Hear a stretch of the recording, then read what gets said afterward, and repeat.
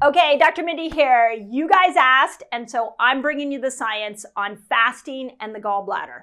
So I dove into the research to see which fast will help your gallbladder condition and which will hurt it.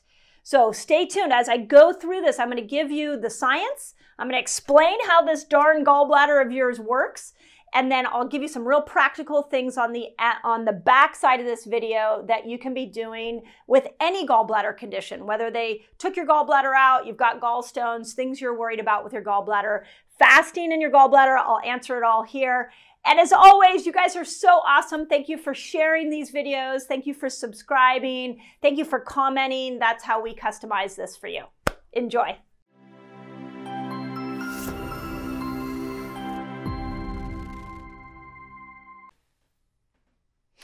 Okay, Dr. Mindy here, and on this video, I want to address fasting and your gallbladder because we're getting this question a lot from you guys. So thank you as always for giving us your questions, giving us your comments, because that's how we create videos that are really custom for your needs. So I dove into the science on fasting and gallbladder issues in general. There's a lot of different things that affect the gallbladder. And what I have found was really interesting and something that I've never talked about on another fasting video. So get ready because I am going to show you some interesting science on what happens with different fasts at different timing, like as you fast longer, what's happening to your gallbladder, cholesterol, bile. We're going to dive into that.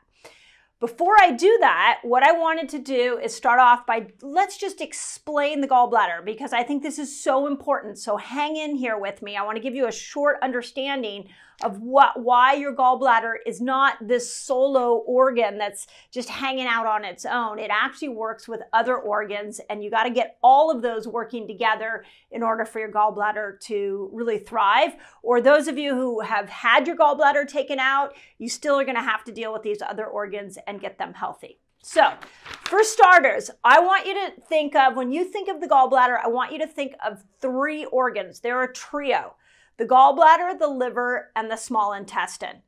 What happens is your liver is your main detoxifying organ. So heavy metals, neurotoxins in our environment, air pollution, toxins in your food, infections, pathogens, all of that is going to get filtered through the liver. The liver creates bile, and bile gets stored in the gallbladder. And bile's job is basically to come out of the gallbladder in the presence of fat and grab onto the toxins that are coming out of the liver and push them through the common bile duct into your small intestine and then out for excretion through your stools.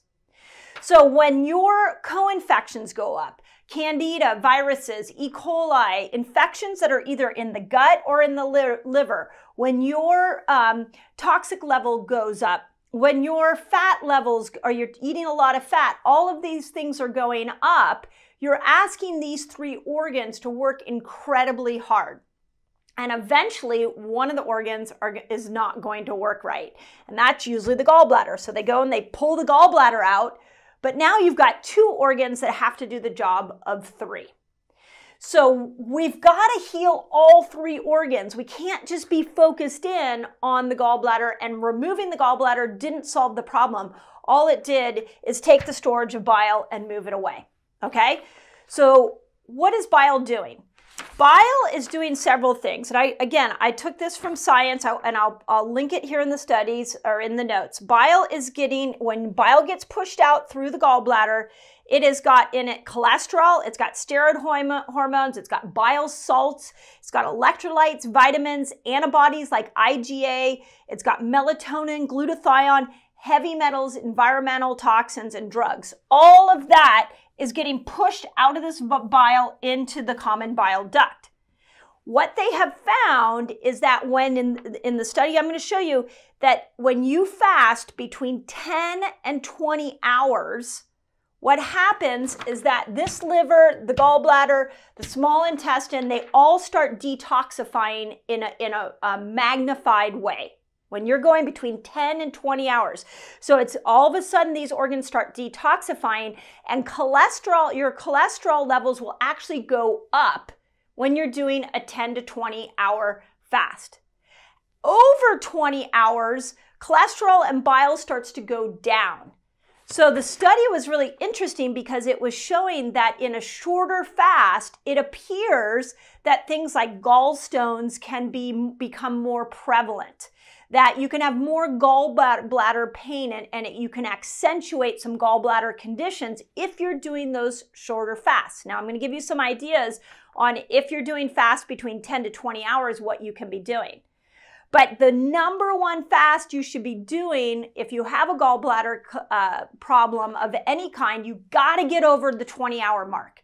Because at 20-hour mark is where the healing and the magic is going to happen much quicker. This article even went on to say 3 to 5 day water fasts are fabulous for healing the gallbladder, healing the liver, healing the common bile duct, and bringing the cholesterol levels down. Okay? So 10 to 20, if you're doing a lot of 10 to 20 hour fasts, here are some things I want you to do. I want to make sure that when you do eat, you're mega dosing leafy green vegetables. That's going to support your liver. You need to always be doing good fats, not bad fats. You got to do castor oil packs on top of the liver on a regular basis. Coffee enemas are amazing. And then if you are an avid faster, you have gallbladder issues, you're not going over 20 hours, then you need to be doing, in that 10 to 20 hour mark, you need to be doing things like ox bile salts, bind. You guys know I'm a huge fan of bind. We'll put links in here. You need to be doing things that will help support the gallbladder and the liver during those fasts so that the cholesterol levels don't go up. Okay? So super simple. One fast is going to increase the bad cholesterol, but it is a detox reaction. That's the 10 to 20 hour fast. Once you go over 20 hours, now you go into this real healing of the gallbladder. So if you have a gallbladder condition, I would encourage you to do as many 20-hour and beyond fasts as possible. If you love somewhere between 10 to 20 hours, just make sure you're taking ox bile salts, make sure that you're using things like bind, and make sure that you're supporting your liver with things. I will put the supplements in there that I like, LB, LS, those are great supplements to support the liver. So I'm not saying don't do it, just do it with intention, do it in a very systematic and smart way. Okay? There you go, fasting the gallbladder. Let me know if that helps. Give me feedback. This is how we create more videos for you. And as always, I hope that helps.